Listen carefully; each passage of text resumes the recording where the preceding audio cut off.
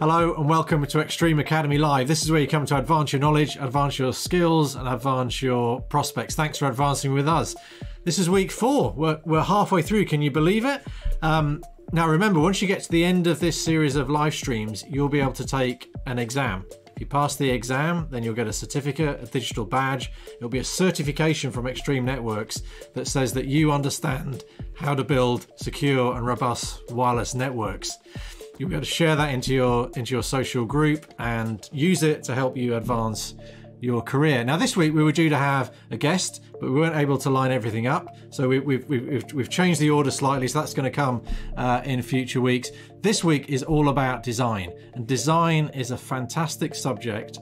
It's, you know, if you understand this and if you understand best practices of design, then you're going to be one of the designers of the future. You're going to be designing systems, designing networks that support business needs and transformation in the areas they're being used, and you'll be the one that's designing the future. How exciting is that? So Isaac, come in, let's bring Isaac in. Tell us more about that. What is design and why is it so important? Hey Rowan, hi. Look. I've had a haircut, finally. I don't have to wear, Isaac. I don't have to wear the cap anymore to look like a hooligan. I don't know if you saw on LinkedIn, I had going all over the place. Now I can feel normal again. Thank you. Fantastic. Thank you, Rowan. Yes, week 4, so exciting. The amount of feedback we're getting is really phenomenal. Rowan, designing, right? I wish when I ran my business in South Africa, networking business, I wish I had known the stuff that I'm going to be teaching today.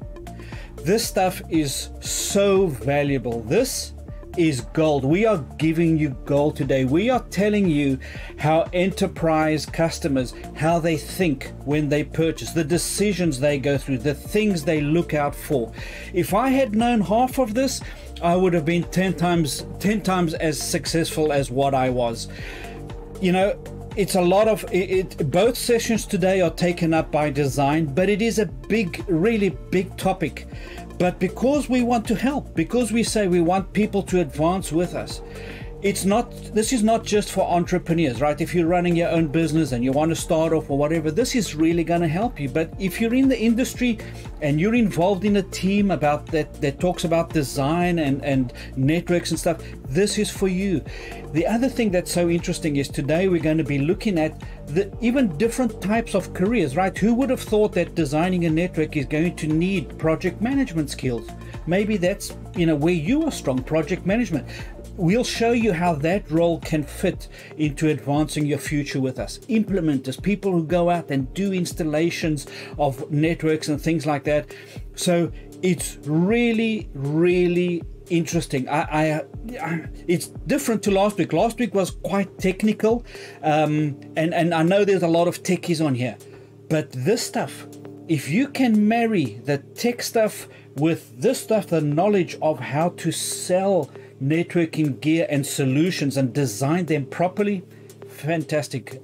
It's going to be a really great one. I'm excited about this one. Anyway, Rowan, our production meeting, right? There was a couple of things that came out at our production meeting from last week. You want to take that?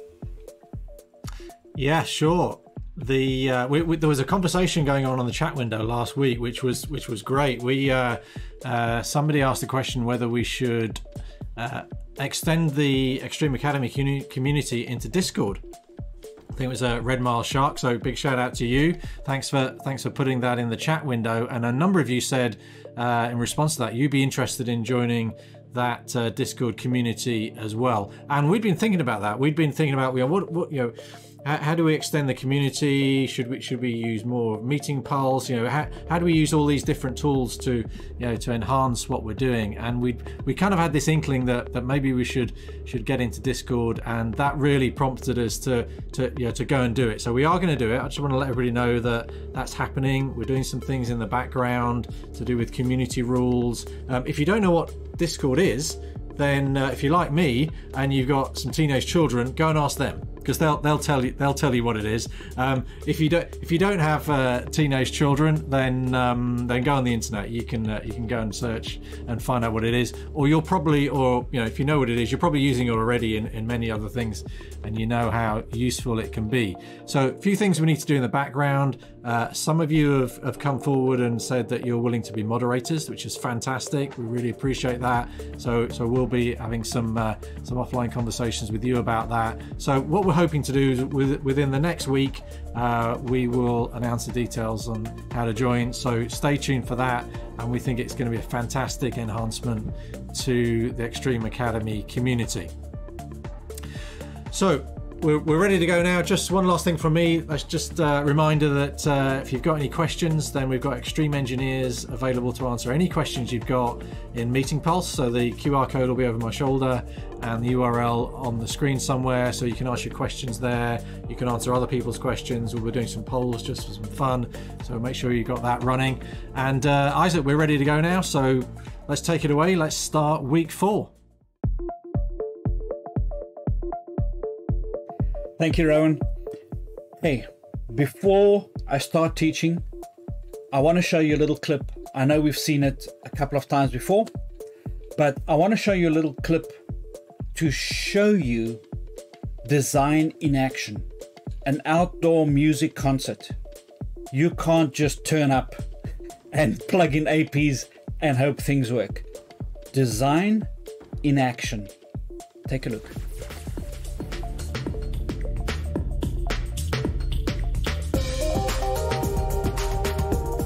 Ga ik terug naar 1997, naar de eerste editie, waarbij we met een grapje zijn begonnen. In de zin van, we gaan in een weiland een beetje crossen en dan gaan we een feesttentje naast zetten. En dat was zo'n succes. We kregen de smaak te pakken, we wilden groeien, we wilden meer. En zo is het festival heel langzaam gegroeid. Zwarte Cross is one of the largest outdoor music and sports festivals in Europe. We have been providing the Wi-Fi network really to offload the data from the public 3G, 4G network. Together with our partner Indicium, we're trying to enhance the user experience. Hier realiseren is eigenlijk het hele draadloze en bekabelde netwerk. Het grote voordeel hiervan is dat de veiligheid geborgd is. En daarnaast zien we dan ook dat mensen 4G gaan gebruiken. Dus de mix eigenlijk van 4G en draadloos netwerk gebruikt. Imagine a green field where cows are feeding themselves for 144 acres, and you have to set up an event including so much IT as we do here at Zwarte Cross. You have to have a lot of glass fiber to host people, to scan 2,000 people per gate per hour. So we have 9 gates, so yeah, 80,000 people are able to enter in the area. Those are challenges because there's nothing here. This year introduced a few new analytic systems that Zwarte Cross is using to understand what are the trends on the network, what are the issues on the network, or how the network is performing during the festival days and before. What it does effectively is it looks into all of the traffic for all of the clients, what they're doing, when they're doing, and how much traffic they push, what applications they use. You can see that the network response and application response very stable. This is of course a great hospitality event. We're providing the best connectivity in festivals like this because people more and more want to be connected with the people at home, their friends, their family, and we can help the organization there to give all the visitors better experience. So for this year, we are also providing our Extreme Guest solution. When they connect to the free Wi-Fi network here at Zwarte Cross, they get a nice splash space where they can just click on accept and connect. They are moving all the time, and this is what we can understand here as the dwell times. By the hour of the day, by the day of the week, we know how many of them are new users that just came in today, how many of them have registered, for example, yesterday, and this is the returning connection. Last year we did about 5 terabyte of data transfer across our Wi-Fi into the internet. I'm very, very glad to have a technical partner like Extreme Network to help us solve these issues we encounter every year. Je wil weten waar mensen uithangen, je wil weten hoe mensen zich registreren, je wil weten hoe voorraden worden bijgehouden. Dat betekent dat techniek eigenlijk onmisbaar is.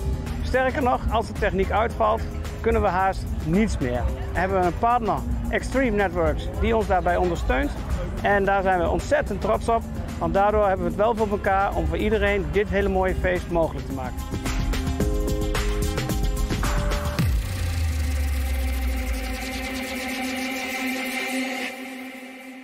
So, design best practices, right? Like always, I try and read the learning objectives because it's really difficult to memorize all of these things. But this is what we're going to aim for today. We're going to aim for understanding how we plan for wireless deployments, okay? So you're part of a team, you have acquired a new customer and the customer has asked you to install a wireless network, okay? So that could be one use case. Another one could be you've been called in, your company has been called in to help a customer, a school, because they're having lots of trouble with their wireless networks and their current supplier or vendor or provider really doesn't know what they're doing, okay? And so you've been called in to look at this and redesign this and see if you can add any skill. So planning wireless deployments, enterprise deployments specifically, so not so much targeted at the home. The next thing is work breakdown structure. This is where you take a big problem and you you make it into small little problems and you attack these small little problems and solve them all. Sometimes you might be, like I say, called in to go do the project at a school and you look at it and it's a nightmare. 5 classrooms, wireless is a mess, all of these things. I'm going to show you, if you use the methodology we will teach you today, how you can create a work breakdown structure to help you make all of these big things, turn them into manageable tasks that you can attack one at a time to be able to get you to the point of creating this great network. The next one is defining requirements, right? So of course you got to identify what's going on a network, or if it's a greenfield means new from scratch, deployment. Define what the requirements are. You know, customer wants you to put wireless access points. Okay, but I need to understand. You need to understand what the requirements are. This was something I didn't always do when I was running my own business. Customer said, I want a wireless network. No problem. I'll put up a wireless network. It was more than that. To be successful, I should have done more than that. And then we're going to talk a little bit about Wi-Fi considerations or radio frequency considerations when we're talking about Wi-Fi 6 or 802.11.ax. So in wireless networks, access points, by the way, one of the guys back in the office said to me, please tell people, please tell your students not to call them wireless access points, because that's WAP, and WAP actually is an acronym for a very weak form of encryption, the original form of encryption. So he said to me, make sure you call them just access points. Got you, Niall? Access points. So access points are often placed in the network with no planning, right? No planning. You walk into an office or you go into your home and you put in your access point wherever that wire from your ISP or from your telco, wherever it comes into your house, right? If the wire happens to come into your bathroom, well, plug in the access point in your bathroom, right? If it comes into your lounge, you just plug it into the lounge, right? We tend to do that in our home networks. We just plug it in wherever it's convenient without thinking about it. And same happens for office. Don't think that this is only for home. This also happens for office. People who don't know networking, who don't know wireless, they do the same thing. They come into a room, they look around, it's like, oh, there's a gap there. Let's put it over there. They don't properly consider where you're going to be doing this, right? Oh, well, next to the let's put it next to the microwave oven because there's a power point over here and there's a telephone socket over here. Those are the types of things. You might be laughing, you might be joking. It really happens. These things are real. Extreme learns a lot from our partners. We've seen a lot. We've been called into many, many situations to fix wireless networks that are a disaster, because people came in, didn't know what they were doing, and it's really mission critical. So we're not talking to you because, we don't, just think in eventing. This stuff happens. This really happens. And we really want to help you so that in Academy, you can learn to be a good engineer. So most of the times, the incorrect setting up of wireless networks is done because the discipline of planning is not there. The discipline of planning, the discipline of taking your time to do things properly. I know one of the biggest pressures that I faced was, hey, we need the wireless network tomorrow, right? We need it in tomorrow. We need it by Wednesday. You have to have it in place. That creates a problem, right? There's this balance about, well, I should be planning as opposed, oh, let me just go and install it so that the customer is happy. If you don't plan, you will fail. If you don't plan, your wireless network might work at first, but it will cost you pain and misery and money. It will. It's not an if. It will. You have to do these things properly. Access points, like we mentioned earlier, have a lot of intelligence built into them. So it's like you can put it down and it'll work because it knows how to do it. And if it detects a second access point, it kind of knows how to talk to one another to make sure that there's no interference, to make sure that they work well. But don't let that make you think that you don't need to plan, okay? You have to plan. Right, so design versus user experience. You've all seen a slide that looks like this, a meme that looks something like this, right? You could design something, right? Beautiful path. Oh, lovely, look at this. There's a lovely path going, up here. You could, as a designer, you could do that and then find that the users do something completely different to what you had designed. This is part of the planning process, right? You design a wireless network, or you don't design it, you just, let's say you design a wireless network, you put a couple of access points, but you've done it in such a bad way that there's weak signal in many areas. What do your users do, right? They need to work. They need to move laptops around. They need to go to different offices. Your planning has been poor. You designed it, but you didn't design it well. What do your users do? They bring in their mobile phones. They create hotspots, and they connect their laptop to hotspots, right? That's what they do. These shortcuts, that's what they do. So this is why planning is so very, very important. So when you deploy a wireless LAN, we're going to be talking about steps, right? Or phases, if you want to call it. Steps that you need to go through when designing a wireless network. Things that you have to think about, that you have to plan, right? It would be very good if you took a note paper, if you have a note, a tablet, something that you're writing this.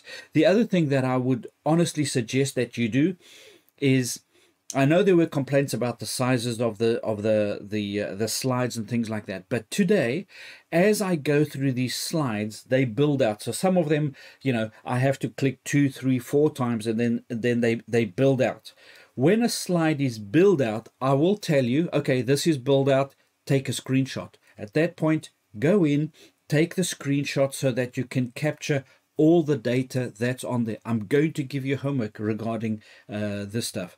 So when you deploy a wireless LAN, it's really important to plan and execute the project, right? So you need to create a project plan. What is the project plan? You've heard of this term, project manager. A project manager is exactly that. It is somebody who manages a project. What you're going to do here is you're going to create a project. You'll see as we go along, we're going to get to a stage where we're going to talk about different roles. Now, again, one of the things, if we can just go back a step or two, is in project, what we're doing today, the content that we're going to cover today is really about enterprise. What are we saying enterprise? What do we mean by enterprise? We're talking about large corporate deployments. Now you might say, well, but I work for a small company. Well, scale changes, principles are the same. If you get the discipline, if you get into the discipline of planning, when you do small projects, a 5 AP rollout, a 10 AP rollout, even a 3 AP rollout, if you get into the discipline of planning things, creating a project plan, when the project is small, then that discipline you will maintain and develop and hone and perfect as you scale up, as your project plans get better or bigger.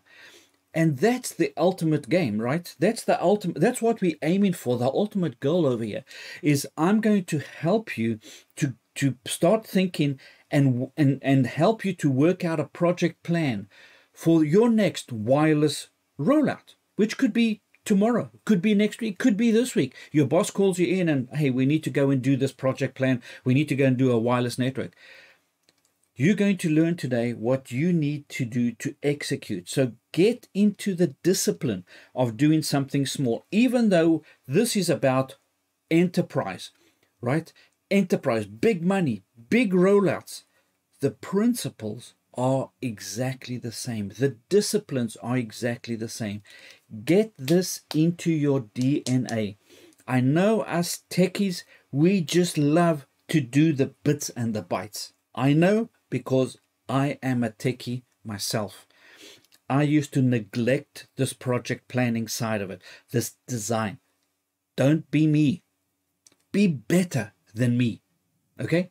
So, when deploying the wireless LAN, it's important to plan by defining the requirements. What are the requirements? These are the steps. What are the requirements for design, installation, testing, operational support? When you put in a wireless network, it doesn't just live on its own. It doesn't just, it has to be managed. It has to be checked. It has to be improved. It has to be tuned. All of those are wonderful opportunities for you to make revenue, for you to earn mullah, right? So take advantage of these things. The opposite is also true. A poorly designed wireless network is going to give you the worst thing possible, which is a bad reputation. There's nothing worse for an engineer when people talk about you in a negative way. Yeah, no, they're not good. They talk a lot, but when it actually comes to design, nah, I've always had problems with their networks. Doesn't actually work well. I don't recommend. That's the type of stuff that you don't want. That's the type of stuff that will hurt you as an engineer and will hurt your company as well. Today you're good, tomorrow you're bad. Today you put in one access point, it works. Tomorrow you put in 5, it doesn't. Why? Because of this. So ideally, you should take these steps down, right? Take these steps down and at this point, take the screenshot. This stuff is important. You should be defining the scope. Okay, so we will talk about this. The project scope. What is this project about? Well, it's about installing a wireless network at such and such a school, or such and such a school county, or such and such a private school organization. What's the scope? Define it, okay? Develop this WBS, this work breakdown structure, okay? It's a good way of planning the task and tracking the progress of the project. If you don't measure your project, if you don't have goals and aim to hit these things, how will you ever know if you are being successful? If you're going to hit that project finish on time or not, if there's going to be delays, if there's weaknesses, How will you ever know these things if you don't track this? Okay, so if you need to use software to track it, do that. But these are the high level points. Develop this work breakdown structure. Think about staffing. Okay, if you're going to do an installation in a school, how many people do you need to do this? Well, that depends. If the school says to you, well, you've got 6 months to do the rollout of 5 classrooms, okay, that's good. But do schools normally do that? No, they want it tomorrow. They want it yesterday. That's what they want. So if they want that yesterday, well, how many people do you need? Okay. Have you ever watched those programs on TV? I think they call them Extreme Makeover, where they come into, you know, an area, somebody's home who's, you know, struggling or whatever, and then, you know, in a week they build a house. How is that possible? Staffing requirements. If you get your staffing right, you can work in 3 shifts to 8 hours, 8 hours, 8 hours, 24 hours a day. And in 2 weeks, you can put up a house, painted, plumbing, electrical. You can do it. It depends on staffing. So staffing requirements, those are important. You need to create a schedule. Like I said, are they going to give you 6 weeks, 6 months, 6 days? These are important. What about budget? These are part of the planning things, right? Planning budget. Well, I want 5 classrooms. I want wireless in the whole school, but I've actually only got $1,000. Can you do it and start tomorrow and finish by Wednesday? You know, that's how sometimes enterprises think. Not all enterprises, of course. I know this, but I've been in this situation before as a small business. Like, yeah, we want network wireless access in the whole thing, and I saw this, you know, these access points in the newspaper advertised for, you know, for $80. So, you know, just go ahead and do it. What about risks? Are there risks? Evaluate your risk. Another very important part of it. And again, we'll talk about all of these in detail.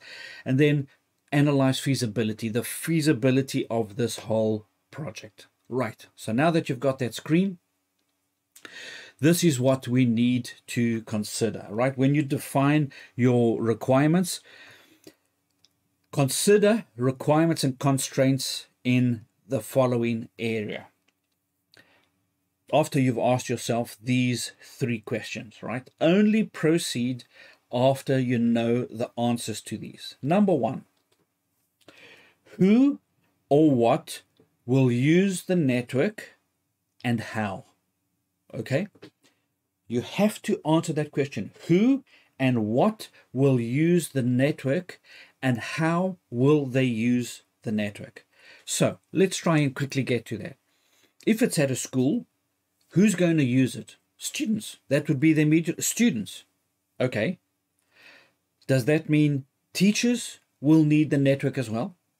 Does that mean it will only be students? All right. What will they use the network for?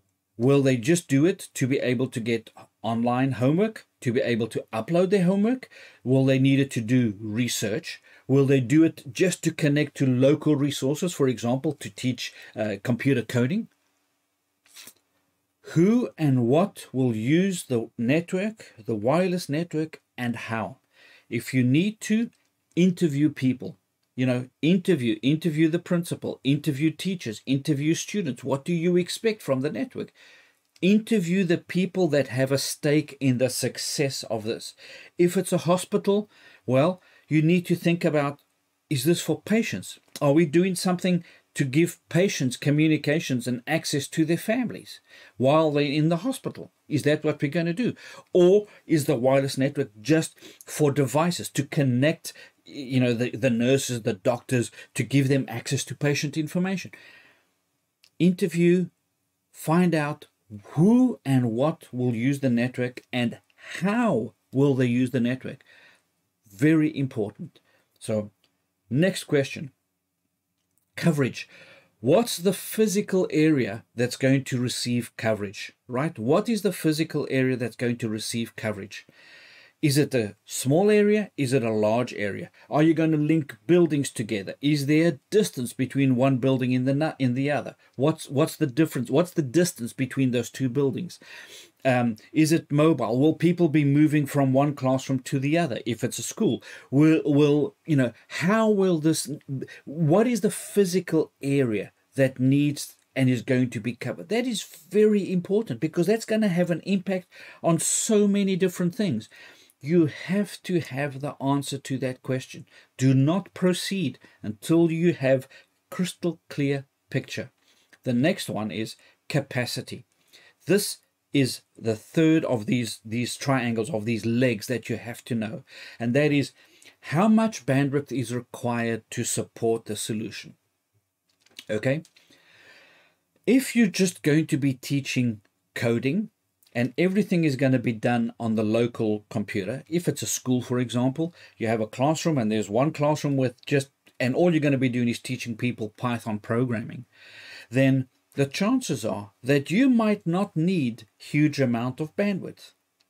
But if you are a school that has a media classroom and you teach augmented reality, you teach 3D, virtual reality, you teach a lot of these types of applications where you are pushing the envelope on what can be done with wireless networks, and your students need to move around with laptops, with mobile phones, your bandwidth requirements are going to be totally different. Okay, so these three are really, really, really important. LOB here stands for line of business. Analyze requirements and fill in gaps. Document requirements. Obtain the requirements from the line of business. What do we mean by that? Well, if you're in a hospital, you're going to have people in radiology. That's a line of business. You're going to have people in admin. That's a line of business. You're going to have people in oncology. You're going to have people in pharmacy. You're going to have people in surgery. Those are within the hospital. Those are the lines of business. Those different, maybe you want to call them departments. If it's a school, it could be, you know, the faculty of science, you know, or it could be the media faculty. These are the lines of business. These are the people that you need to talk to understand. So please, these areas, they will constrain you, they will hold you back if you do not have the answers before you start moving forward. So please screenshot this. I'll give you 5 seconds. Okay, done. Right. So lots of areas, lots of things to consider and jump into, and we're going to do that straight after we have our very first break of the day. So let's go to 1 minute break, stretch, get out your chair, do what you need to do, get your circulation moving, go get your 1 minute tick on your Apple Watch or your Fitbit or whatever it is. Let's go, roll it. What can you do in 1 minute?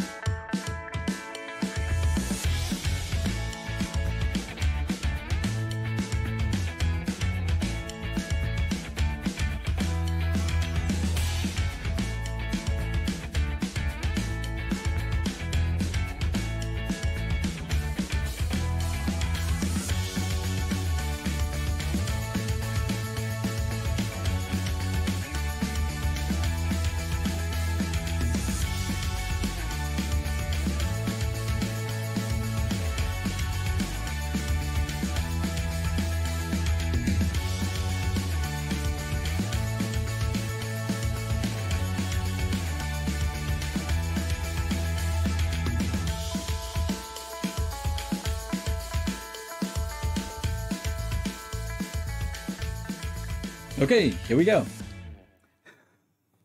I had a good stretch. Okay, so let's start this discussion, because this is a big topic and this is going to take up a lot of our time. Right. When you define requirements, so this is that first part. Spend time talking with users, with managers, with staff, with teachers, with contractors, okay, from all the lines of business.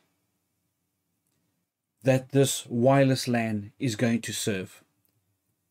In a hospital, staff, department heads, you know, even speak to patients. Speak to people. If you see people in the waiting rooms, speak to them. Ask them, right? The more people you speak to, the more successful the project is going to be, right? Because there's more stakeholders, there's more people that are interested in this thing being a success.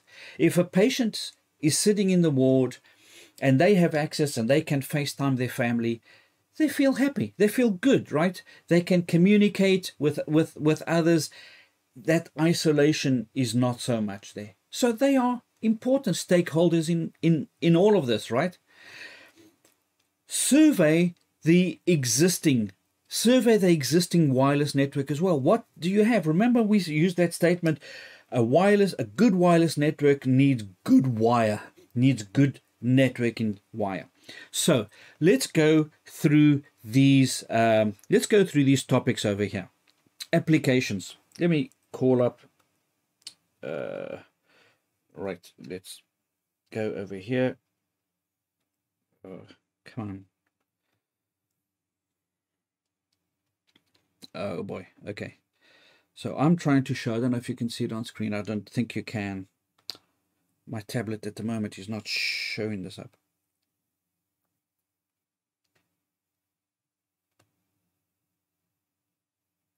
Come on, there we go. All right, applications. Applications. What do we mean by applications? What we mean is, what are the requirements? Okay, the applications. What are the applications that are going to be used in this project? Is it Office 365? Is it a medical software that you have that all doctors and nurses and surgeons in the hospital use? What are the applications? Understanding that, very important. Shadow IT. Now, what is shadow IT? Well, this is the unofficial IT. Okay, so officially at the school they put up a wireless network. Unofficially, students might bring in their own access points and connect it, you know, into the network to try and bypass you. They might use hotspots to bypass your network, right? So this is what we're talking about when we're talking about shadow IT. These are things that we need to consider. Define your requirements.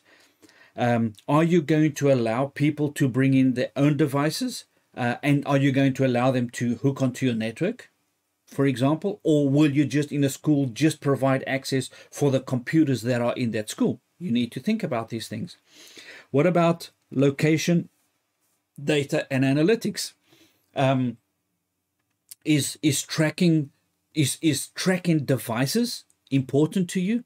Is it important to track where students are or where a laptop is, for example? If it's a student laptop and that laptop goes from the location to location, is it important for the school to know where that laptop is? If it's a school's asset, is it important to track it? Remember, if you're talking about a hospital and a hospital has a lot of very expensive health equipment, as that moves around, that's literally millions of dollars that could be moving around. Is it important to track it?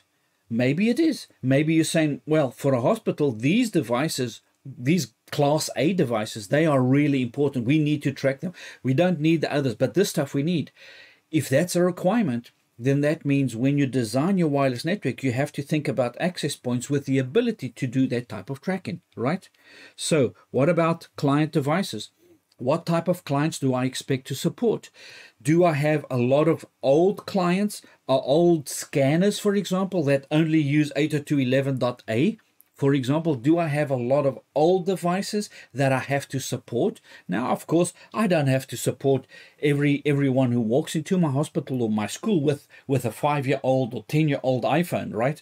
That hardly even had 802.11a or whatever like that. You can't support all of the students or everyone who walks or all the old devices, but if you have important devices, like in warehouses, a lot of warehouses still use very old pilot scanners, handheld scanners that used very old technology. if the company is not willing to upgrade those, then it means that whatever solution you roll out, you have to consider those devices. So you can't just say, oh, we're going to put in all 5 gigahertz AX and we're not going to care about anybody else. No, you have to think about client devices. Signal coverage areas, right? This is important. Like we said, where are you going to place the stuff? What needs to be covered? What areas need to be covered? Right? Very, very important. Utilization. How is this stuff going to be used? Do you expect it to be very heavy in the morning and less in the afternoon? Right? Ask yourself these questions. What about mobility? Is this stuff going to move around? Are users going to be moving around? What do you expect? Certainly, you would expect doctors and nurses and caring staff, they to be able to have mobile devices or portable devices, grab it, walk down the corridor, walk down another flight of stairs. You would expect these types of devices and mobility to be very high on the list. Maybe in a school, it's different. If you have a fixed classroom, okay, we need to provide access to these computers in the classroom. But for students, they are mobile. They need to get around. So very high, very important. Security. Oh, man. This is such an important one. You need security. Are you going to have guest networks? Are you going to have, how many networks are you going to have? But security, that has to be built from the ground up. What is an impact of a security breach in your organization? So if you're doing a pitch for a hospital, you don't even have to worry about it. You know that security is going to be on the list of requirements that they're going to need. And they're going to tell you it needs to meet these requirements, you're working with patient data, you're working with financial data. So your wireless network needs to secure this data in this way, to meet these particular standards. It's going to cost you a lot if you don't. What about scalability? Yes, important. Today, your wireless network is set up for 50 people or 100 people. But what's it going to look like when it needs to grow to 200 or 300 or 500? Do you have the infrastructure in place? What are the requirements? Do they say that your network is going to be growing? It is expected to grow. If no one says that in the list of requirements, you ask the question, what is the expected growth? What are we talking about? Today we are designing for here. But if we want this network to run for 18 months or 2 years, do we need to scale up? Do we need to build in the capacity? Existing infrastructure, we've already mentioned that briefly. Do I already have something, or is this a greenfield rollout? Understand in that. Integration. Is my wireless network, if I have an existing infrastructure, is it going to plug into that? Is it going to augment the existing structure? Is there an existing wireless network and now you've called us in to just add? Again, another very important. What about the environmental issues? What's the environment that this is going to go into? Is there a warehouse? Is the environment lots of steel all over the place?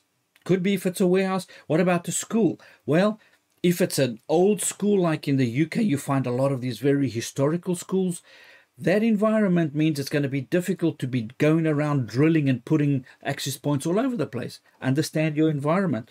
And then, of course, aesthetics. That's really important. Aesthetics. How is this going to be looking?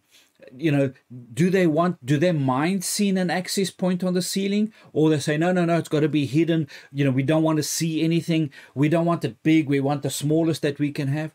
What are the requirements? Because these are real things that we need to know. So, detailed design. This work breakdown structure that we defined earlier, the detailed design and the design phase starts when we start looking at these things and answering these things. We need these tasks. Okay, let's call them tasks. So these are tasks that you need to go through when you're thinking about getting into the design phase. First of all, a wireless site survey. This is really important. Now, I didn't even know that this technology existed when I started doing wireless networks. Now, remember, this is, 14, 15 years ago when I started. It doesn't mean these tools weren't there. They were. I was just not aware that this was a thing, and I wasn't specialized in wireless, it's important to do a site survey. So important. What does this mean? Well, go to the site. Go take a look at the site. If it's a school, well, you know that taking photographs is going to be a little bit of an issue, right? There's data privacy issues. There's all of those things.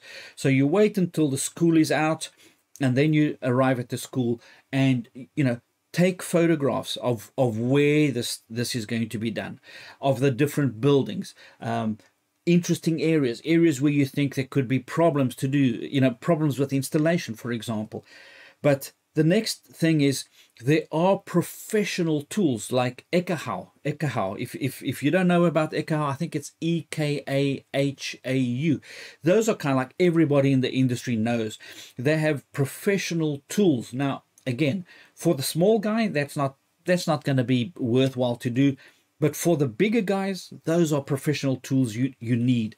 And they have a tool that you will walk around. I think they have a tool that also can plug into your mobile phone, that you walk around and it will tell you the reach of the wireless signal in that particular area. And that way you can start developing a map of the areas, right? Of course, it's important. If you got a map, if you can get an architectural overview of everything, that's first prize. If you can do that, absolutely brilliant.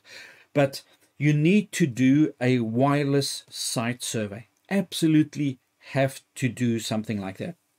There are tools, there are software tools that you can download. I have a couple on my Mac, but you have them for Windows as well.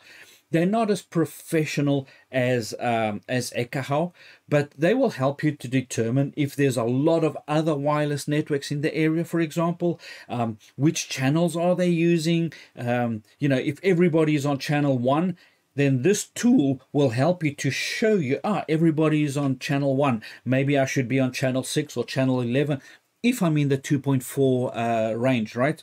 But these are things that that will come from a wireless site survey. Very important.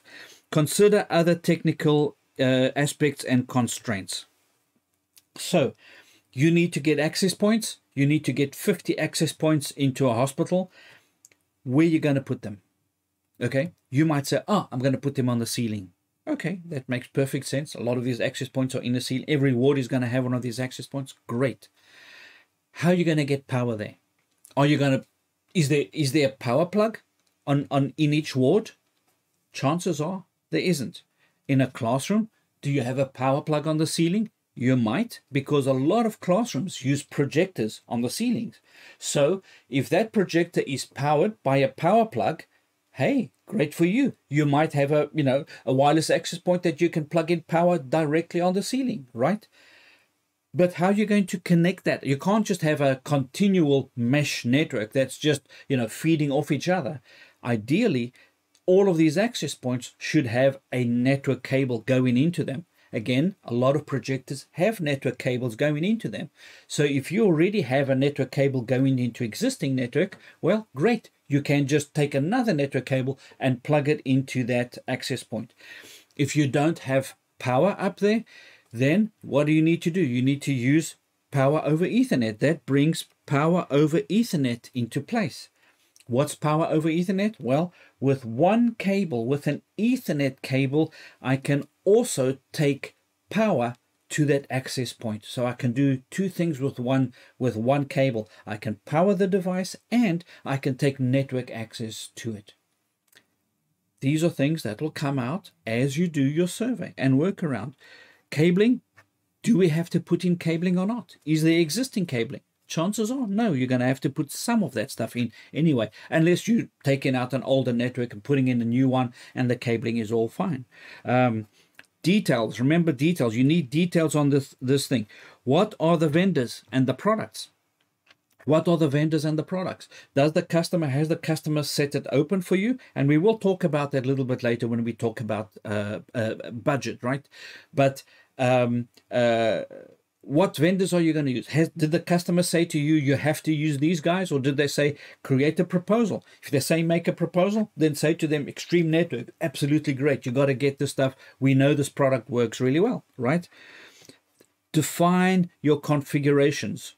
What is the configuration that you want to set this thing up? Are we going to be supporting 2.4? Are we going to be supporting 5? Are we going to be supporting 6? Are we going to be supporting all of them? These things are very important. Verify the design. Once you've put a design, talk to other engineers, you know, go through the contents. If you are working on this project and you have other engineers around, other designers as well, once you've put this design in place, in the design phase, don't go ahead until you've spoken to other people with more experience in this, because then those guys will be able to say to you, those people will be able to say to you, that's a great idea, but have you thought about this? What about security cameras? Did you think about those? Oh yes, I think about those. Which security cameras you're putting in? Oh, I'm putting those ones that have got, you know, tilt and zoom. And I said, oh, did you know that the PoE requirements on those is 90 watts? Like, oh, I didn't. That means I have to actually change my requirements for the switches or the PoE equipment that's going to power that. It needs to be PoE plus or PoE plus plus to be able to supply power to those things. Very important. I can't stress this enough.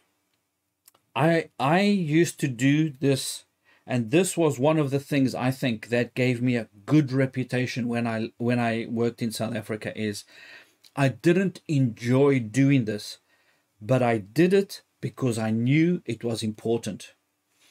When you design a network, document it. Document exactly what you're doing. Document why you're thinking like this. You might have said, I'm going to put an access point over here in this corner. And 6 months later, somebody comes in like, why did the idiot put it over there? You know, if you have a document that says we put it over there because when we did the survey, the site survey, it said to us that even though that's not the best location, because you have this particular machine that can't be moved in the area, that's the best place to put it. Anywhere else is going to give you a weak signal, etc., etc. If you document your stuff, your design, your thinking, why you made those decisions, people will look at that and say, these guys know what they're talking about. They can open it, they can look at it, they can, you know, think about engineers that will come after you. Think about, you know, you happily, you've done this document, you've got all this together. 6 months down the line, the client wants an upgrade. Now you've been promoted, there's another engineer from the company, he comes in, he doesn't have to spend 20 hours with you asking, and you remember, oh, I don't remember why I did this, I think it was. If you document the stuff, bam, they can go look at it. Oh, we understand exactly what's going on over here. Absolutely fantastic. You must document. Very, very important. Obtain design approval. So when you've submitted it to them and they've looked at it, say, cool, we're happy with this. Extreme is you know, is part and parcel of this. We are believing in this. Believe me, when a customer uses Extreme networking equipment, access points in a stadium, like for Major League Baseball or football, American football, and you're going to be providing internet access at the Super Bowl, believe me, those designs need to be approved by people with a lot of experience so that they can go over these and say, yes, this is covered, this is covered, this is covered. Really, really important for you guys to be done. So take a screenshot of this. Okay. Got it? Right. Implementation phase. Work breakdown structure. Right. So procure implementation phase. You've done your design. And now, you know, customer has given you and the go ahead for this. So you need to procure the components, right? It's no good designing an entire network and then, you know, they're giving you a 2-week lead to do this whole thing, and it takes 3 weeks for the, you know, for the order to get to you, of the devices, of the hardware to get to you, right? So when you do this type of stuff, procure the components, right? You need to build that into your design phase. It's going to take us X amount of time to get all of these components, to get them here, to get everything here. Leave a little bit, a day or two, in case something is missing, in case something gets delayed. You know, in times like now with COVID, even more so, right? Give a little bit more margin for the stuff. One of the things that's also very, very important is what we call sparing. You have to build in a decent amount of sparing. If your project plan calls for, say, 100 APs, right? You're going to have 50 wards, you're going to have this, you're going to have offices, you're going to have the APs in different locations. If your project plan calls for 50 actual APs, build in a margin of sparing, a margin of spares that you're going to keep on site, okay? Customer's going to pay for them, but build in that into your solution, because things go wrong, devices die, things happen. And if you have an oncology department or radiology department and an access point goes down, that's really critical. So make sure that in your project plan you've got an adequate level of spares in place, so that when you start implementing this, there's a location where these devices are stored, maybe in IT. You know, they are labeled, so maybe you have different access points, different types of access points. Maybe you need to keep 2 or 3 spares of each of them, right? Because maybe the reason you chose this access point in the ward was, well, you know, if it's a ward private patient, you don't need device tracking, you don't need those, so it's a different type of access point. But for the devices that are really expensive, you want to have device tracking on a different type of access point. So make sure you keep an adequate amount of spares to cover this eventuality if something fails. Think about warranties, right? If a company offers you a warranty, say a 3-year next business day on site warranty, it's going to cost you some money. But if you have spares, they obviously are going to help you immediately there, because there's this buffer that you can call from.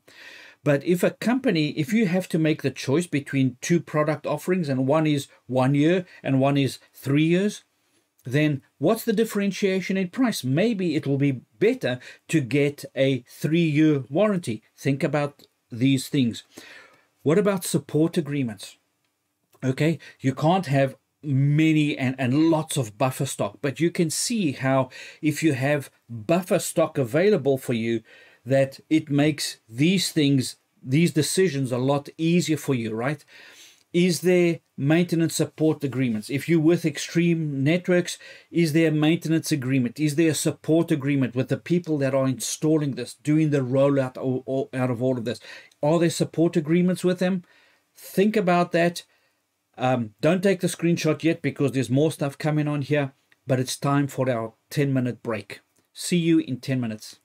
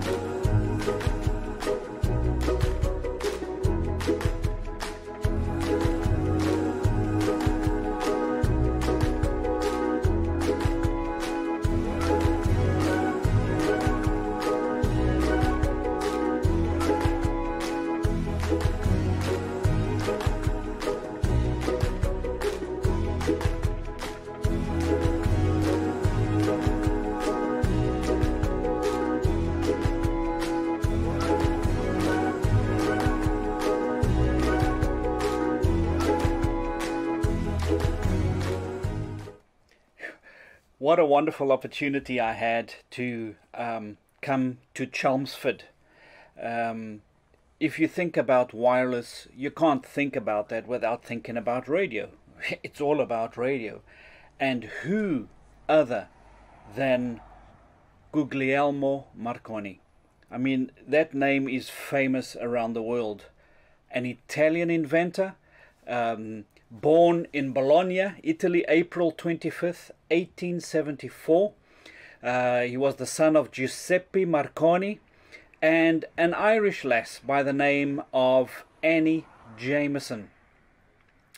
He didn't have a university education, but he did have a private education in Bologna, Florence, and in Leghorn as well. He took really keen interest in physics and electrical science and studied the works of Maxwell and Hertz, for example. In 1895, he began experimenting with laboratory. And yeah, you can see there's the plaque, the blue plaque of famous people that they place on buildings within the UK. So in 1895, he began laboratory experiments at his father's estate in Pontecchio, where he succeeded in sending wireless signals, listen to this, over a distance of 1.5 miles. I saw this plaque. I came to the factory in Chelmsford, the New Street factory, and it was in this factory that was built in 1912. This was actually the very first purpose-built radio factory in the world. You'll see those two big antennas over there. At one stage, this factory used to employ about 6,000 people from in Chelmsford, which is really, really amazing when you come here and see this place. It was bombed in May 1941, with about 17 people died. One of the really amazing things about this factory was that in 1920, 2 years before the BBC was established, this factory made history as the first official British sound broadcast, including the famous concert by Dame Nellie Melba. I mean, that's 2 years before the first, before the BBC was formed. Really, really quite incredible. The other thing about Marconi, he was one of the very youngest ever to receive a Nobel Prize. He got a Nobel Prize for physics. I think it was when he was 36 years old, in 1909. Him and Ferdinand Braun. So an incredible person, an incredible inventor, an incredible Italian that I guess ultimately we could say has led to all of our employment, to being here and teaching this content, all due to this man. Thank you, sir. We give you a lot of honor for what you did and for your curiosity. Fantastic. And this is just me driving on the way back to Cambridge from Chelmsford. A little bit of the British countryside. For those of you who don't like driving on the left, yeah, I know. It's weird. And then also for the roundabouts that someone spoke about last week that are absolutely frightening. Yes, we can see how they could be frightening. Cheers.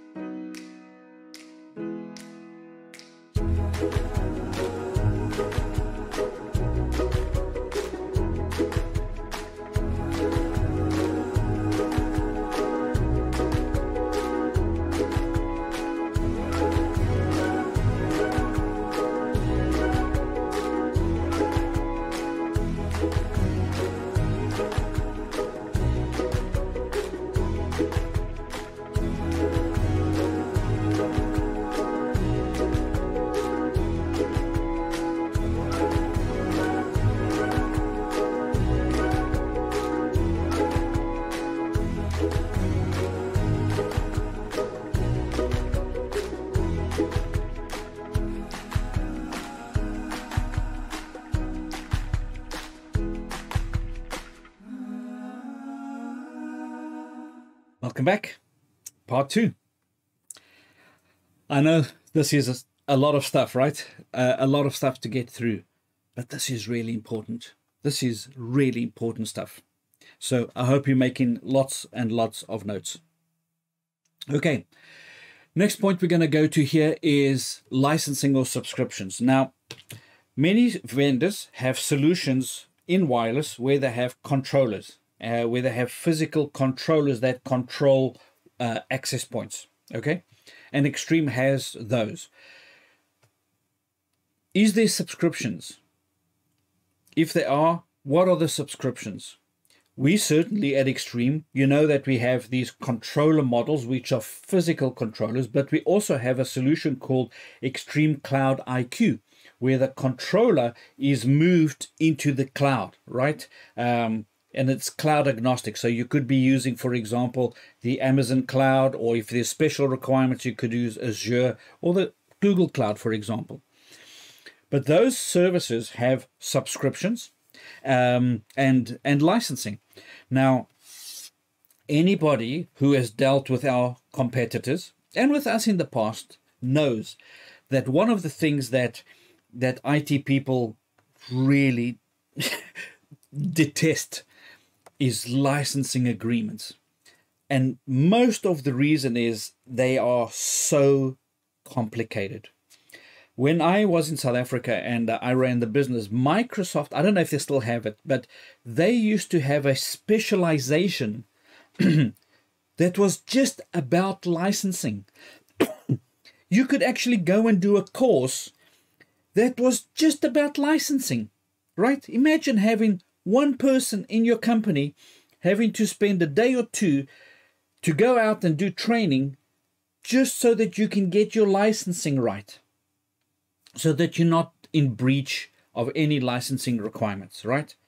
It was crazy, and it was like so much paperwork, and it was complicated to do.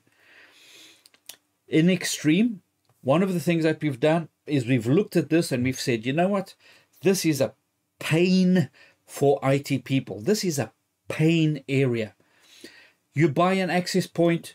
A lot of our vendors, of our competitors, you buy an access point and it's a basic access point. If you want this feature, then there's another license for that. If you want to track, oh, no, there's another license for that. If you want this, oh, no, that's another license. And you end up with one product having 6 different licenses to use the functionality of that product. We did a good look at that and we said, you know what? This is a waste of time. This is a waste of energy. This is just a waste. Let's make it really simple. So you buy a device, you license a device, you can move that device, you can replace that device with another one, and the license, applies to that device. 1 year, 2 year, 3 year, it's so simple to do. Serial number, put it in, boom, there you have it. All the functionality, everything that's on that AP, boom, that license gives you access to all of that. It's like, it saves you huge amount of time. But if you decide not to go with Extreme and to go with one of the other gray ones, good luck. I know, I feel your pain, but you don't have to have pain.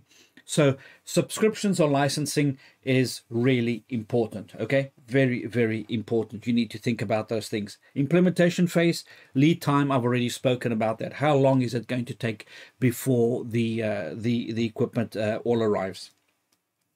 Do you need, is there any, software that needs to be developed? This of course should have already been thought about, previously, right?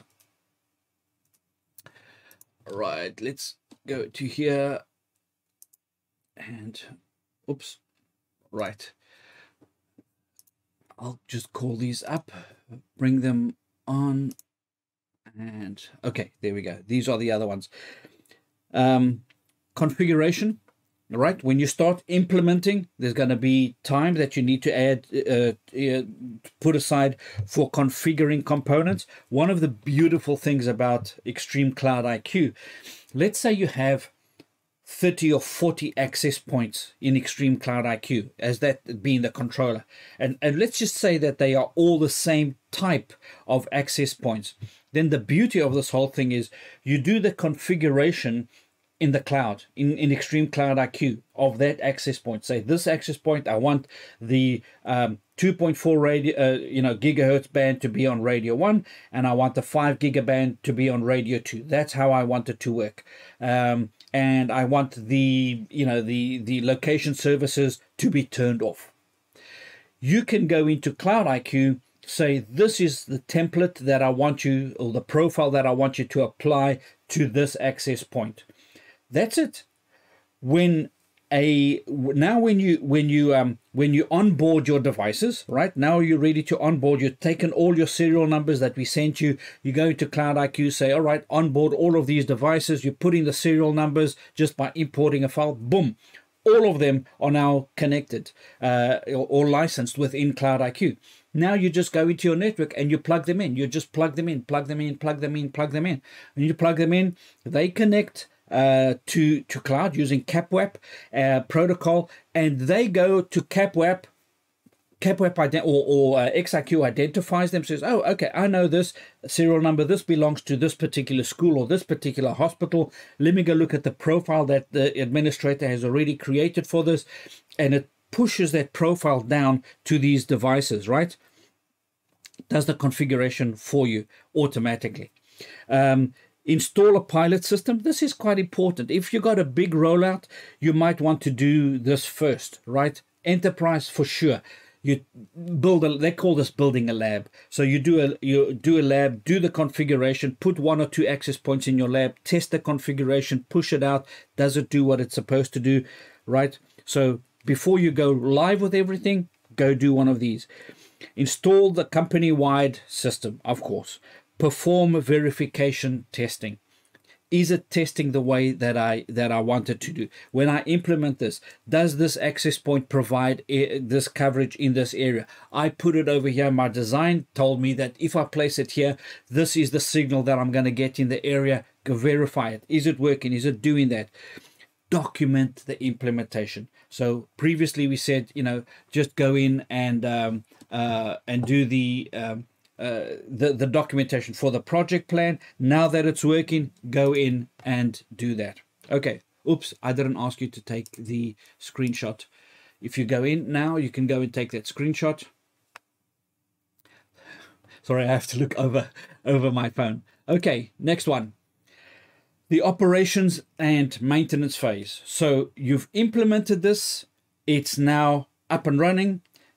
It doesn't mean you walk away and you never come back to that, right? Every IT person knows that even though we're dealing with bits and bytes, everybody knows that occasionally you have to reboot your computer, right? It's just, you have to Control-Alt-Delete, reboot your computer. You have to do it. No issue about that. You have to do it.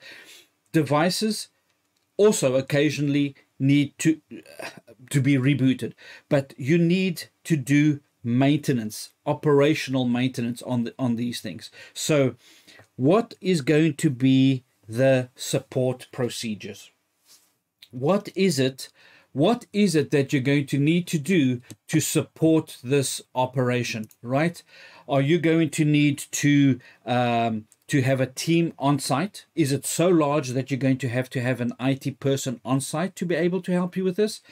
Are we talking about a situation where, for example, the hospital might have their own small IT team, and they're gonna call on you, so they're gonna do maintenance for certain types of stuff?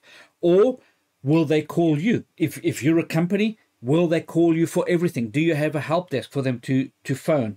So define what are the procedures, support procedures. Sometimes people will say, well, let's define it in a document, and they'll say, okay, if it's about connectivity issues, if a user can't connect, if they say they got slow access, if they do this, then this is who you call. Call your help desk for this.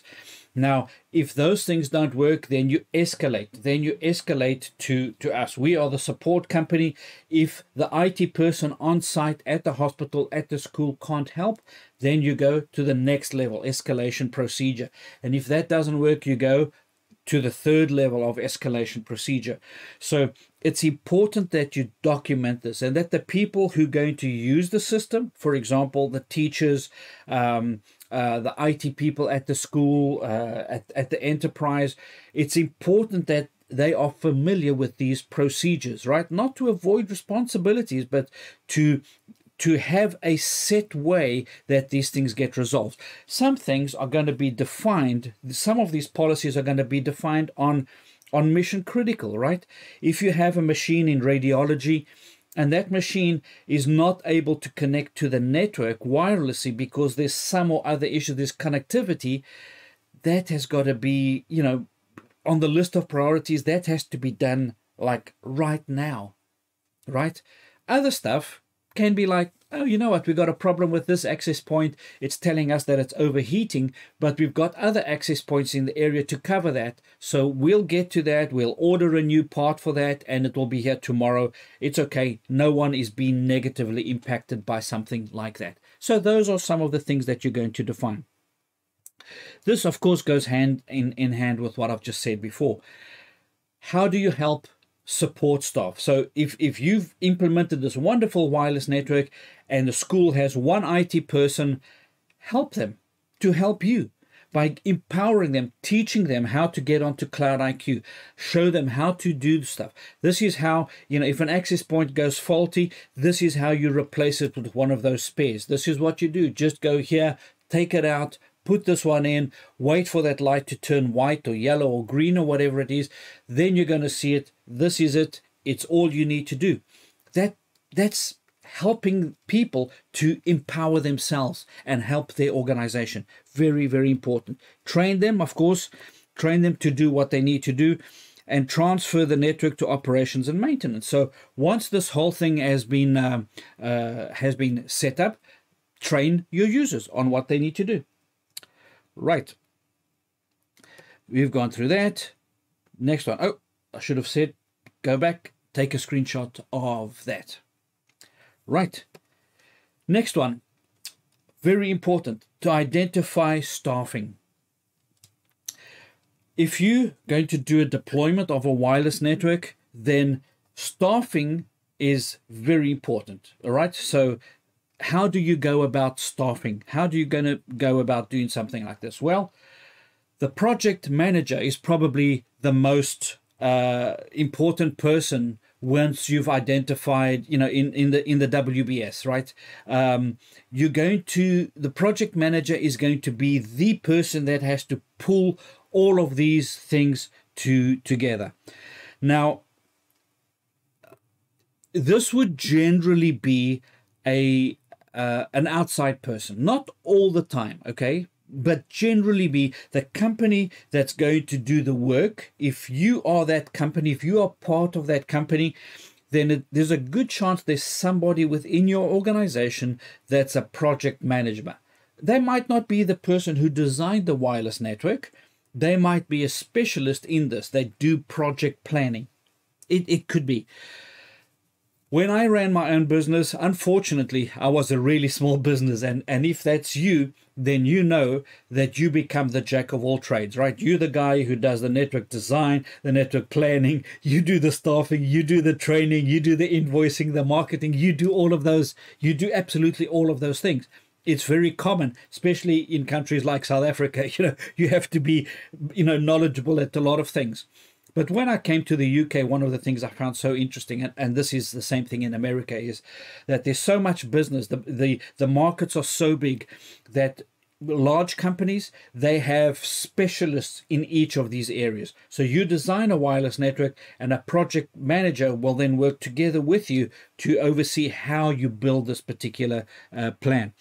But user representatives. So if you're going to put a whole project plan together and you want it to work really well, have a user representative. It could be an IT person from that organization, from a hospital, from your customer school, for example. It could be maybe a teacher, maybe a principal, maybe a senior manager at the school, right? They might tell you information that you wouldn't know just from a project plan. You might say, okay, we're going to do 6 weeks. We're going to start here. We're going to go here. This is what you're going to do.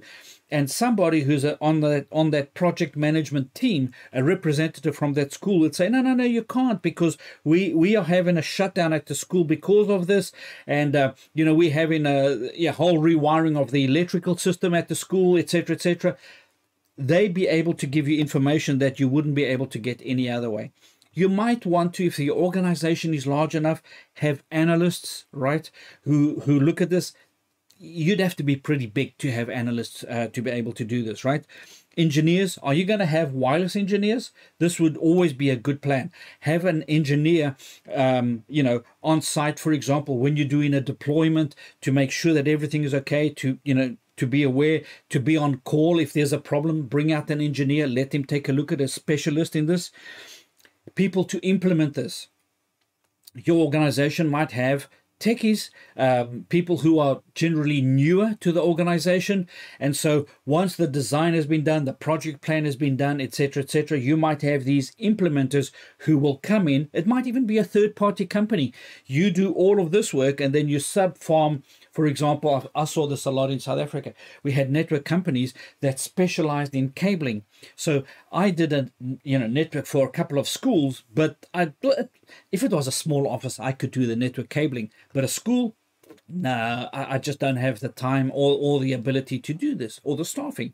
So I would subcontract a network company to come in, a wiring company to do all of this for me. So if this is a situation for you, the implementers in this case might not just be junior staff that you might have, but actually might be companies that you might subcontract to do some of this implementation for you.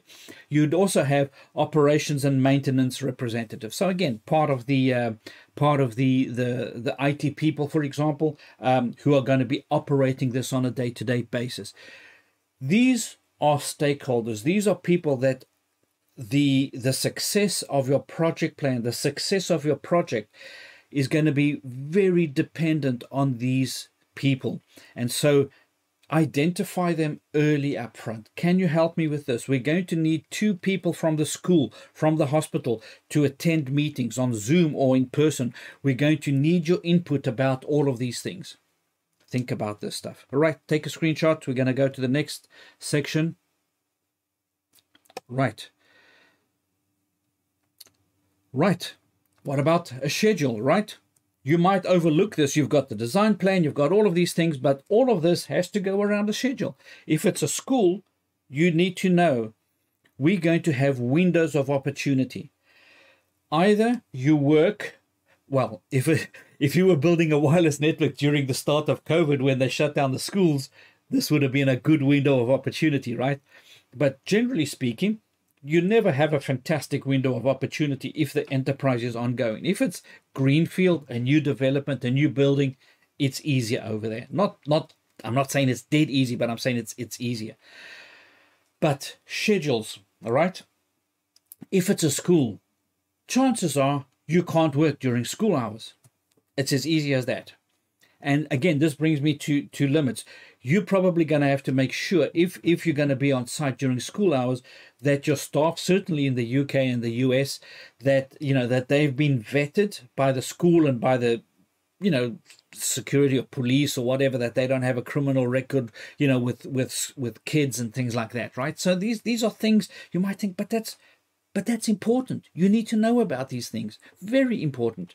So you're probably not going to be able to work during school hours. So you're going to have to consider, okay, so maybe we have to start, if you're in the UK, say from 3:30 onwards, and we're going to work, say, till 3, 4, 5, 6, 7, 8, 9, 10, till 10 o'clock at night. You need availability at the school from 3:30 till 10 o'clock. So our staff are going to have to go on extended shifts, or during this period of implementation, we need to make sure that our staff can work during those particular hours, right? So the schedules are important. In hospitals, you don't. It's difficult, right? You're going to put the wireless access points. You've got patients in the rooms. The windows of opportunity become a lot more complex. A stadium, well, a stadium is going to be easier, right? Because a stadium is not used every day, Monday to Saturday or to Sunday. In the off season, you can build these. But even then, it means that there's a window of opportunity that you can use to roll out these particular things. The MLB season has started. Yeah, it's started. You should have already done a wireless deployment pre the season starting if this is what you wanted to do. So starting dates really important. Duration, due date of each task. As a project manager, you're going to create phases for this. You're going to create phase 1, on-site survey, phase 2, second on-site survey, phase 3, phase 4, phase 5. A project plan is going to have through these phases, and you're going to be working through these phases to set deadlines, right? So as you go through, okay, we met this deadline, we met this gate, this is correct. Oh, this now has affected everything else. If you see something that's going to affect a project plan, for example, like COVID, your implementation had been, okay, well, we're going to do this in 6 weeks. Now, because of COVID, wow, there's a problem. This delay is going to affect everything else, because it means we can't go on site for 2 weeks or 3 weeks or 4 weeks. COVID is an unusual situation, but it's not the only situation that is unusual. There's lots of these things that creep up, all times. So starting date, duration, there's a typo, starting. It says steering date, starting date. Claire, make a note of that, please. Relationships between phases and task. What's a phase? What's a task? If you haven't heard of it, there's something called a Gantt chart, Gantt, a Gantt chart. If you've ever used a tool like Microsoft Project, It's not the only one. There's many different project management tools. It creates a chart that you can see tasks listed in a time order, right? Here is the start. It's going to go for 2 weeks.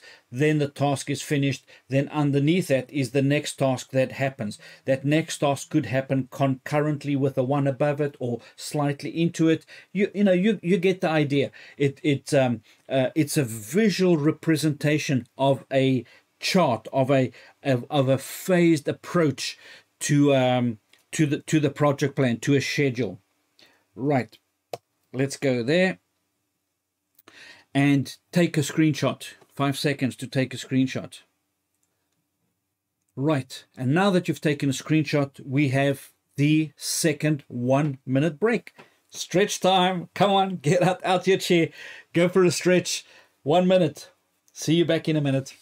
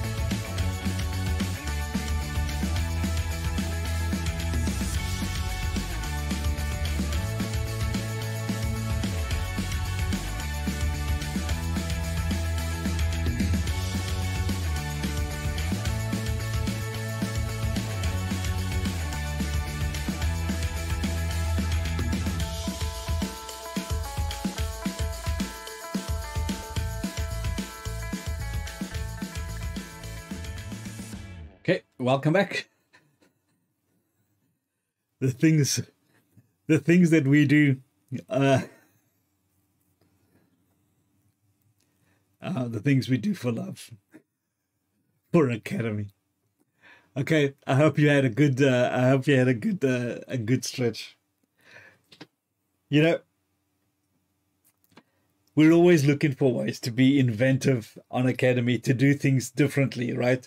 And I really hope you enjoy this as much as we do, because we have a lot of fun when we have these meetings during the week and think up, what we're going to do this week. What are we going to record? It's funny. I love it. We love laughing. We love that you laugh with us as well.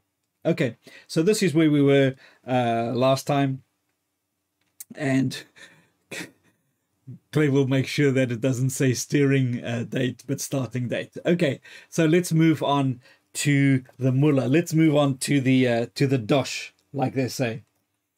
Okay, so budget. How do you develop a budget for something like this? Okay, budget is kind of, IT techies, we like to keep away from these things of budget. It's like we like to say, no, this is just, I'm a techie. Oops, threw my pen away. I'm a techie. I don't work with this stuff. This is for other people. But have you ever noticed how few IT people sit on boards of companies? It's normally marketing, sales, engineering, if engineering gets on, managers, executives. And for some reason, technical people don't always sit on these boards. Now, having said that, today it's much better than what it was 15, 20 years ago, right? IT people never made it onto the board. Everybody else decided what to do and then made the IT guy do that. Nowadays, the role of IT director, of CTO, those roles are board level roles, especially in companies with vision. Certainly at Extreme, those roles are very important roles. And at technical companies, you would imagine that that's bread and butter. But there's probably a lot of companies, non-technical companies, that still think that the IT division, the IT people are like, it's the IT guys. They don't see them as strategic to their business. Hopefully, COVID kind of changed that, and you started to see how important these things were. But one of the reasons I think as well that IT people are not as common in boards of companies as what they should be, especially non-technical companies, non-IT companies, is because of the very poor skills when it comes to things like management and leadership and finance, for example. Talk to the IT guy about bits and bytes and they are brilliant. Talk to them about anything else and they are useless, especially for finance. Now, if you're in IT and you love IT, then IT should always be your first love, right? It's always about IT. That is your first. If you're good at it, then stay good at that. But if you want to make yourself a lot more valuable as a person, as an asset to your company, acquire management skills, understand the language, just like I'm trying to help you, even maybe non-IT people, to understand the language, the terminology that we use in networking. Do the same thing when it comes to management. Understand what they mean when they talk about return on investment. Understand what that means to an accountant. And if you don't, go to the accountant and say to him, I'm in IT, I heard you talk about this, I don't understand that. How does that relate to what we do? What do we need to think about? Build relationships with the finance people. That will help you no end. I know you might think, oh, all finance people are boring. They're not all boring. If you just take the time to speak to them, the same as legal. People hate lawyers, right? Lawyers, build relationships with lawyers so that you understand about the law as it relates to the job that you do. You know, you think, my job's in IT. I've got nothing to do with law. What have I got to do with law? What about data protection? You consider that? Data protection is all about law. It's how you manage data, how you store data, how you back up data, right? You don't work as an IT person. You don't work in isolation. You work in a team. You are not an island. And if I can give you any encouragement and any tip as a IT person, learn about finance. You know, if your company has a little course that they do on company finance, take that, pass it. If you fail, take it again and again. Speak to the accounting people. Ask them to explain how budget works in a company. Ask them how they think about budget for IT. They will explain these things to you. And if you understand this, if you understand the language, the terminology of finance, it would make your worth at a company so much more. It broadens your scope. I can now talk about finance in IT. I can talk about recruitment in IT. I can talk about legal in IT because I've had these conversations with these different departments. So if you want to be a successful person, if you're attending academy because you want to be successful, then get skills in these ancillary roles that might not directly related to bits and bytes, but affect you. Remember, as an IT person, you are not an island. You work as part of a team. Okay? Get those skills. They will help you. Right. So, I like to teach these things. And it's not because, of anything else other than I look at my own experience and I see my own weaknesses when I ran a business. And if I had known this stuff, I would have been a lot more successful. You can too. Right. So, what applications will the wireless LAN support? Why do we put this under developing a budget? Because is there anything further that we need? Is there anything further that these applications are going to need when we install this wireless networking? Is there anything we need to think about? Okay. Will there be an impact on application cost once we roll out the wireless network?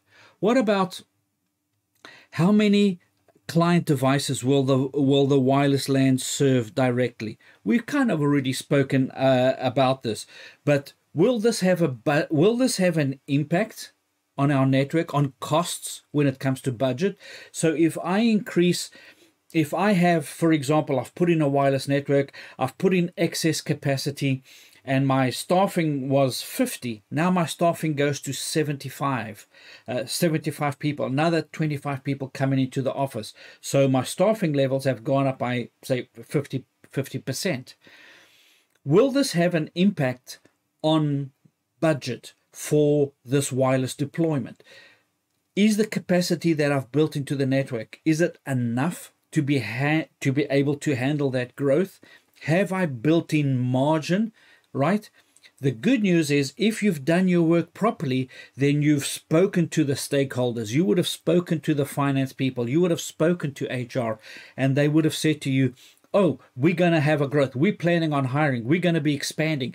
You would have done that. You would have thought about that before you started the deployment, and you would have built that into the solution. Developing a budget. If you are supporting IoT devices, is this an IT or an OT budget issue?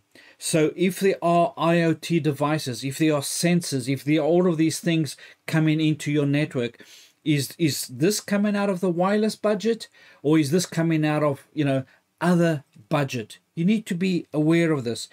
How many access points? Claire, we got another typo over here. Actually, this is not a bad typo. How many pints are needed? Well, to do a budget, lots of pints. That's supposed to be access points. Do you need to install new cabling and switches? Okay, you need to think about that. Do we need to install new access points and switches? If you do, you need to budget that. You need to put it into the whole budget. This is how you develop a budget. These are the types of questions. Do you need to develop any new application software?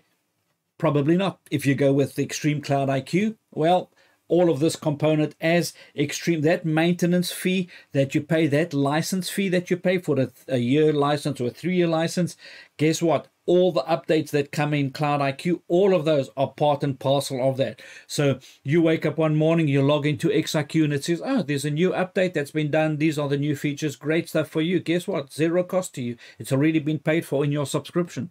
Good stuff. What services will be outsourced?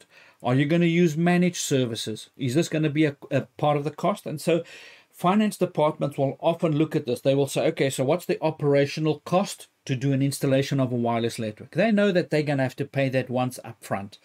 And then operational departments or IT department or finance departments, I should say finance departments, knows that there's always going to be an operational cost. So what's the operational cost? That's all part of the budget. So this is the upfront cost. This is what it's going to cost to roll out the network from the design phase, implementation phase, all of these different phases to completion. Once it's completed, we sign off, we within budget, hopefully, and now we go into a maintenance phase. And we're going to pay this company to maintain a system, to look after XIQ for us, to be aware when anything changes or needs to be done. This is all part of the deployment phase. Oh, screenshot. Sorry. Take your screenshot. Okay. Risk. Very, very important. When you plan a wireless network, you need to be sure to carefully assess and do everything you can to mitigate, to reduce risks. Okay. Anybody who says to you that there aren't any risks, that the risks are minimal, are lying to you. That's not the case. There will always be risk. It's good to have someone on the project team who has experience in this. That project team could be you, part of the team that you work, or it could be somebody who works in that company, right? That we've said is going to be part of this team that's going to go through and help you develop your project plan. So evaluate the risk. What is the risk? Are we going to use contractors? Okay. What is the risk? Is the risk high or is the risk low? No, we've been with this company a long time. They have lots of staffing. You know, if it's a one-man company, well, the risk becomes higher. I was a one-man company at the stage, then I hired other people. But when I was a one-man company, I was a risk. It depends on the industry. I would never have taken on the role of doing the IT at a hospital, and a hospital would never have given that to a company with one person. You know, it's just, you can't do that. You would need to be a full-time, because if a machine goes down because of a wireless access point, because of an access point, that's too much of a risk. We can't wait 2 or 3 or 4 hours for you to get here. So risks are very important. What about, you know, people leave companies and they move to other companies, right? We drew a sad face. They left. They're crying over here. They've left. Is that a risk? You know, it's something that you need to think about. What about the level of management commitment and ownership? This is an important thing. For any project to be successful, it can't be driven from the bottom up, right? Maybe the idea comes from the IT department, and that doesn't mean that they are the bottom, right? It doesn't mean that. But if an idea comes and from the IT department, look, we really need a wireless network in this school, and these are the reasons why. You come up with a project plan, you come out with a scope. This is what we need to do. The authorization and the permission and the guarantee for your project to go well is if you get the buy-in of the people at the top. If the people at the top are not supporting you with finance and with encouragement and everything that you need, with oversight and the governance, you're going to struggle. Don't take on projects without the support of your seniors, without the support of management, without the blessing from the top. Because the time is going to come where you're going to need their support, you're going to need their finance. And if you don't have their blessing, they will pull the rug out from under you, and you will fail. And you will fail because it was your fault, because you thought that you could do stuff like this on your own. This is a risk. If you try and do projects on your own without the involvement of management, without the blessing of management, this project will have a very high risk of failure. And if it fails, you are the one that it's going to come down to, because you didn't get the blessing, you didn't get the buy-in from management above you. So make sure that you do this. It's part of your risk analysis when you look at this, okay? Also look at relevant technologies. Obviously, right? We said, we said this, I think, in the last session, in the last lecture that we had, I think, where we spoke about, we were talking about different technologies. 802.11ax, if you buy equipment today, then don't suffer the risk of being redundant tomorrow. Like, no, we can get this stuff really cheaper, because we don't have to buy the AX. We can buy the AC or we can buy previous stuff because it's really cheaper. It might be cheaper, but you run the risk of not being able to expand your network, of not being able to take on any new devices, all the new technologies, because you can't use them on this. The risk, the technology is important. We're not talking about, we know that as you buy new technology, there's always new stuff coming out. We know that. This is not about that. But think and consider the risk if you decide to buy older technology because it's cheaper, right? Think about those things. On the other hand, also be careful about buying technology that hasn't been accredited yet. So, we're talking about people developing the next standard over after 802.11ax, and people might come out and say, oh, we've got the next standard implemented already. If it's not officially ratified, if that is not an official standard, then you're running a big risk that feature and that hardware is not going to be supported. So think about risk. You almost have to become, it has to be part and parcel of your design thinking. Risk. Okay, things that can go wrong. Is there a risk about connecting into legacy systems? So a lot of older devices, especially in hospitals. Now, I don't mean, devices that are 20 years old or so, but some devices in hospitals, for example, they don't have wireless, radiology department, one of these big machines that does x-rays and things like that. They might not have wireless technology built into them. They might not. But they might have Ethernet though. You might be able to have a bridge, right, that goes from Ethernet into a wireless device, right, into a wireless access point, and provide wireless to that device, even though it might not have. There might be ways that you can do this. You could possibly use a mesh network, if these devices never had network connectivity. If they've got the port, well, you might plug them into a mesh access point and then provide access through. So are there risks when you do something like this of legacy devices? Remember, if you have a lot of legacy devices, they are going to slow down your network. They will. So you need to consider these. These might be risks to the successful implementation of your business and of this project. Do you have these service level agreements, SLAs? Now, you might decide, oh no, a service level agreement is really expensive.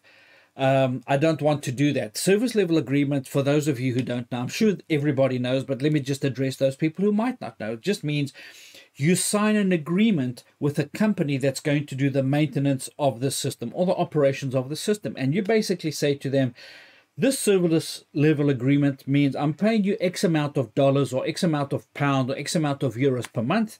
And for that, if I call, you must have somebody on site. If it's escalation level 1, you must have somebody on site within 1 hour, right? Or within 6 hours. The problem must be solved within 6 hours. This is a service level agreement. They cost money. They do.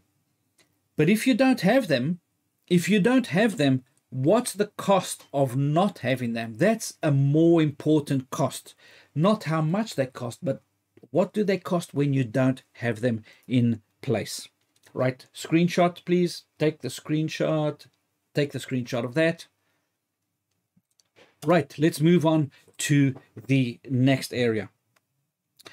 Analyzing feasibility, right?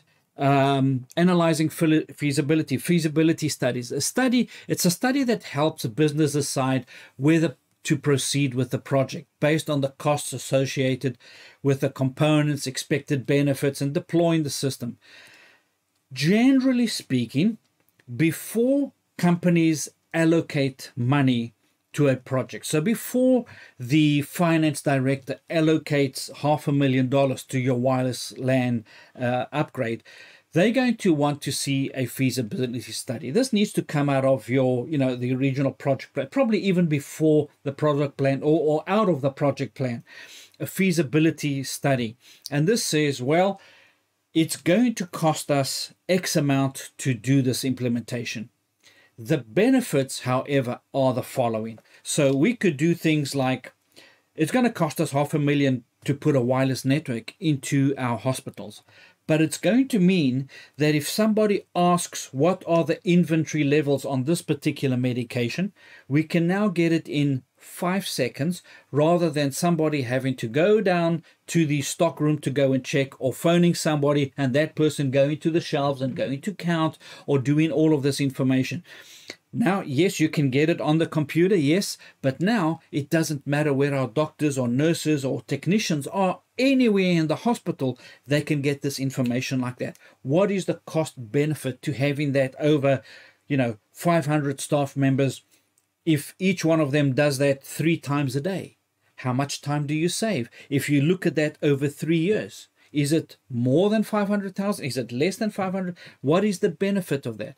What is the benefit of equipment, of us knowing where the equipment is? So if you have these portable monitors that hospitals use a lot, what is the benefit of tracking that in real time? So if the doctor needs one here right now, they can go to the device and says, where's the closest one? And says the closest one is here in the ward next door. Instead of going around asking people, can you get me one? Does anybody know?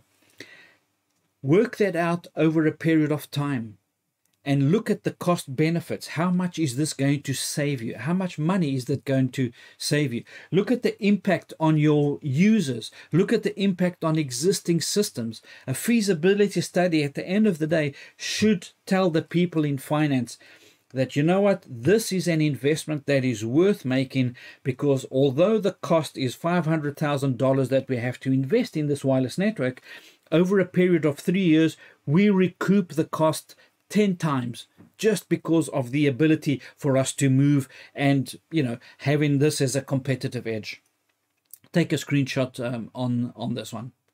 Let's move to the next topic. Questions to consider. So here's another thing that I didn't do a lot of, and today I look back and I say, oh man, if I had done this, this would have helped me so much. And that is, once the project has been completed, what were the lessons that I learned on this project? Okay. Now, why is this important? Because if you learn the lessons on this project, then you can take those lessons and apply it to all things, the next project that you do, and the next one, and the next one. Think about the way that we've handled, that governments have handled COVID around the world. I think, you know, if we go in years to come, when we study and analyze what's actually happened, I think that there will be many governments that will learn from these lessons and say, we made a mistake here, we didn't close early enough, we didn't do this, we didn't do that, we didn't do this, we should have done this, but this we did really well, and that we did really well, but this we did really badly. And so when you finish a project, by going back to the project, there's a whole lot of questions that you can ask, and the answers are going to help you as an engineer, help you as a project planner, help you as a network designer to get better at what you do, to improve the level of what you do so that you go to the next level. Okay, so some of the questions that you're going to ask are, does the implemented system perform as the project team and user expected it to? Now, you cannot do this the day after you sign off on that project being completed. Okay, so this is more of a medium to long term. So you come back 3 months after, when you finished your plan. Does it do what it says on the tin? We said that it would help people, mobility. We said it would make our patients happier because they can now FaceTime their family. We said that we could track our equipment better. Have we seen that? Has less equipment gone missing? Have we seen the benefits of these things, right? Very important. The next one. Did management, so let's do that. Did management continue to support the project till the end? All right. Did management support the project all the way through? These are important lessons. Why? If they didn't, what was it that stopped them supporting this?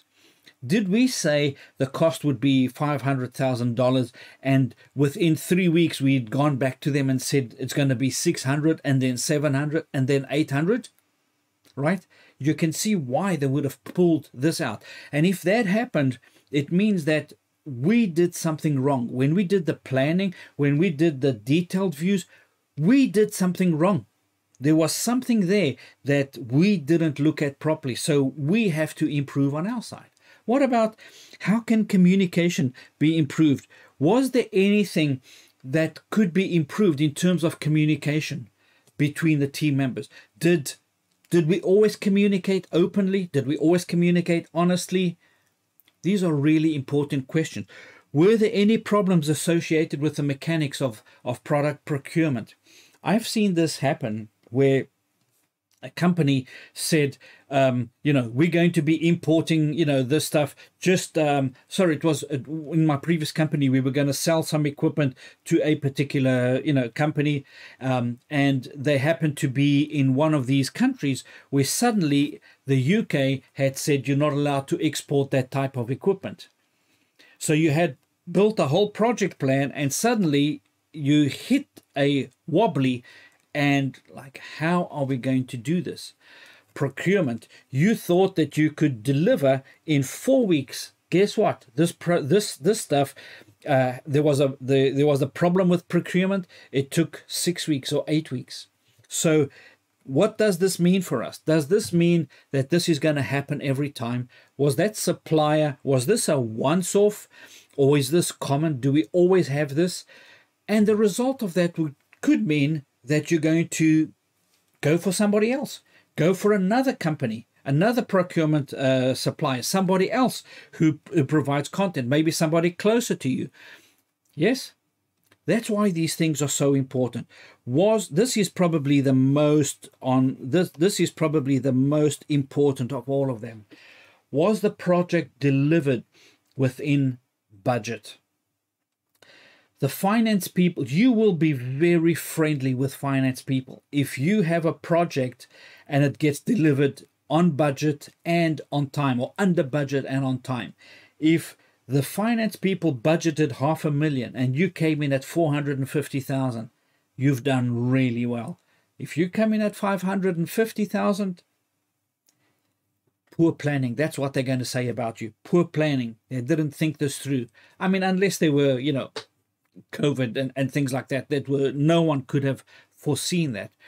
But generally speaking, this is very important. And if the answer to this is no, then it means you and the people that worked on this project need to go back and look at what was it that you did incorrectly. What was it? What did you fluff? What were the things that you got so wrong that caused this project to go over budget and over time? Screenshot. We're getting close to the end now on this. I know it's been a lot of talking, a lot of different stuff that we've been going through, but this is important for us to get this right. So this quickly is now slightly, this now becomes lighter, right? It's not so much heavy design work, but today's Wi-Fi technology, specifically Wi-Fi 6, right? Good Wi-Fi depends on good wired. What does good wired look like if you're rolling out an Wi-Fi 6 deployment, 802.11ax deployment?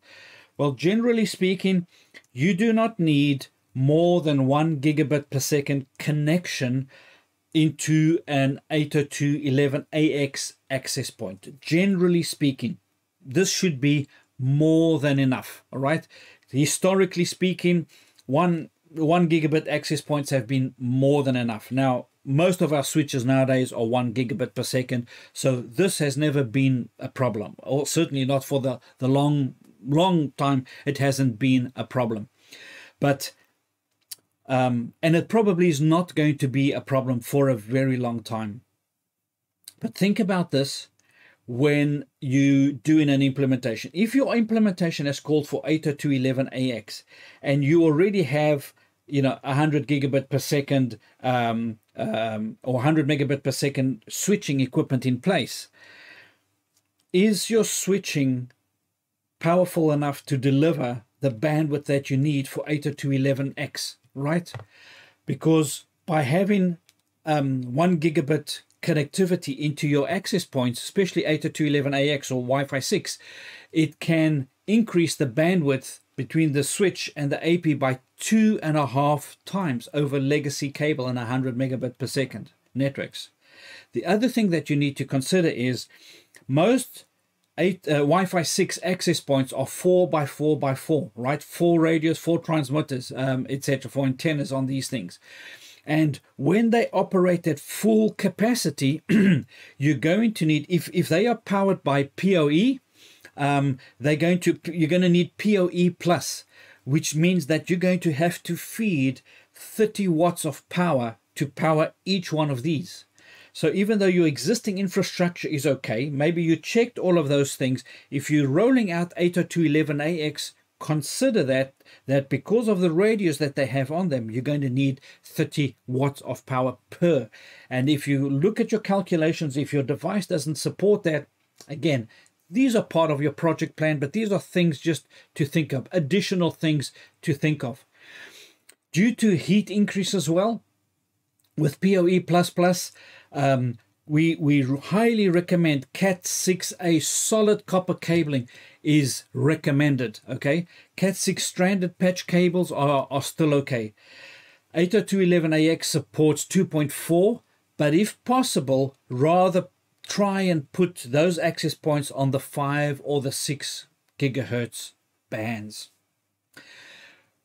On episode 3 or 4 or 5 of course 1, when we spoke about wireless, when we spoke about power over Ethernet, we spoke about these standards. So I'm not going to spend a lot of time on here, other than saying to you, power over Ethernet comes in many different flavors.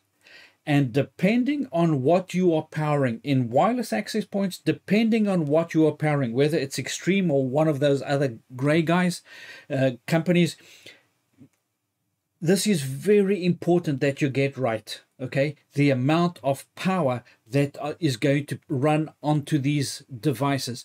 There's all sorts of standards, PoE+, PoE++, 802.3 is the IEEE standard for PoE.